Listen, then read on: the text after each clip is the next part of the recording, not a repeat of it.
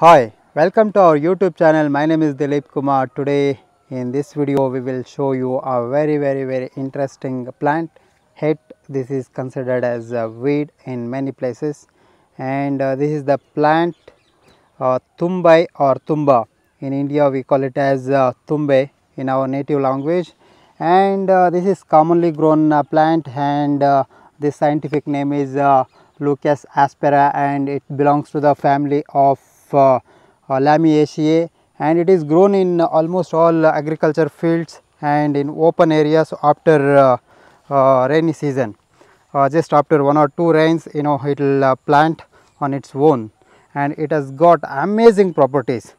We will talk about this plant. I think you have seen this plant even in roadsides, pathways, many places, but I will tell you about more about this medicinal uses. In traditional medicinal uses, this plant is used since centuries. This plant decoction is used in the treatment of malarial fever.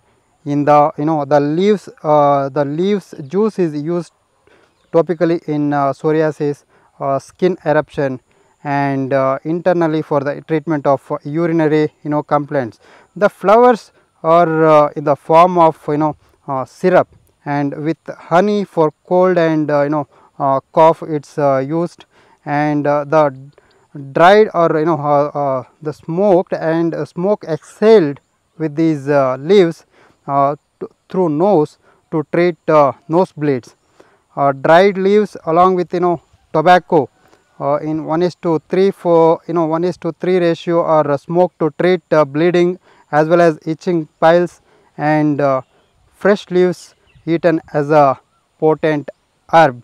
And I will tell you one thing, this is actually when you consume this dried leaves or even fresh leaves, it will heat up the body, and this is also it has got antibacterial properties, and these used by this is actually used this extract is used to treat fever and urinary tract infection in Tirupati in Andhra Pradesh, that is in India. And also this is used to treat scorpion sting. Like during my childhood days, I had seen my cousin was bitten by scorpion.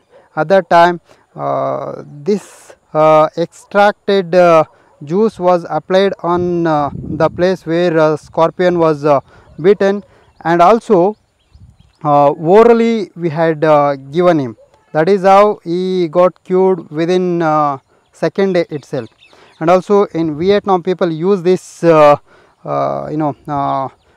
leaves for treating snake bites, and also for treating skin diseases, removing blood toxins, and for treating abnormally heavy bleeding at menstruation in ladies, and also for treating asthma, cold, cough. The leaf juice of this plant is given in 1 or 3 1 to 3 teaspoons.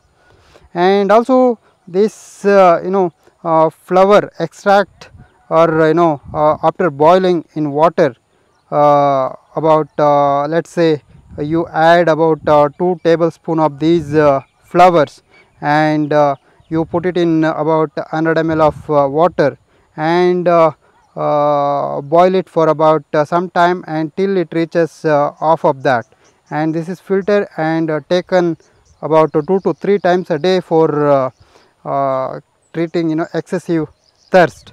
And also this is given for cough and other such skin diseases like itching, patchy skin, psoriasis, scabies, and etc. And these leaves extract are again given for congestion, blockage of nose, headache due to even cough, as well as migraine.